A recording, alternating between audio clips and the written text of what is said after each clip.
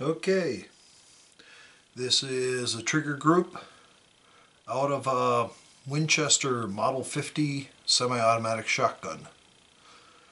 A friend of mine brought me his shotgun. He got it from his grandfather. It looked like the gun had not been cleaned in many years. Thanks to Frank Bergen, who had a YouTube video on how to disassemble a Model 50. Got it apart, got the trigger assembly out, took it apart, cleaned it all up. And now for Nathaniel, I'm going to make a video on how to take this apart in case he ever has to in the future. On this side you have pin there, pin there, pin there. This is the safety. This spring serves two functions. It operates the trigger, also comes back in here, and I believe it operates the either the sear or the trigger. On this side, only have one pin there visible. This is a short pin which just goes through this, and one spring which operates that, and of course the safety again. Do a function test on it. Hammer locks in, safety engaged, does not fire. Turn off the safety, pull the trigger, it fires, hold the trigger back. Hammer locks back in the second sear, release, there's a click into the first sear, works again. To take it apart, first thing you have to do is remove this part. To get that out,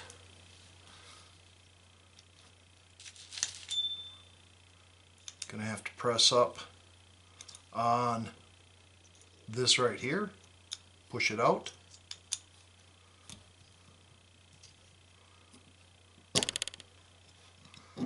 Disengage the spring, and that part is out. And the spring is out.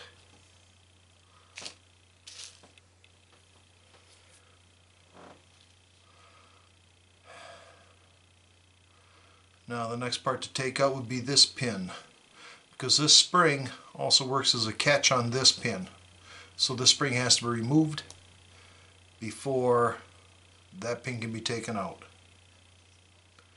And to get it, I'm going to have to use a hook to go in there and push it.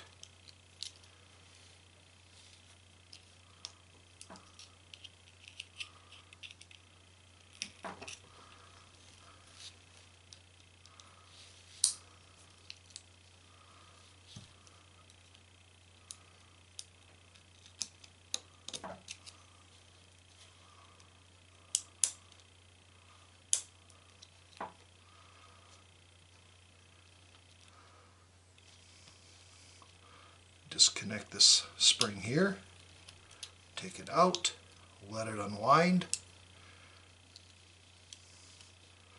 and the spring comes out, then the pin comes out.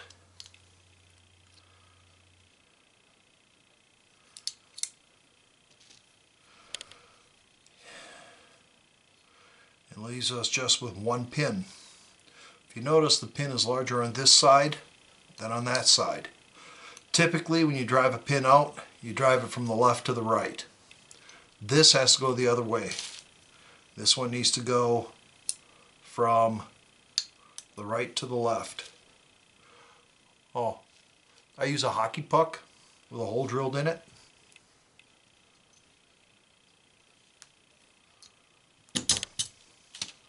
Makes it a lot easier.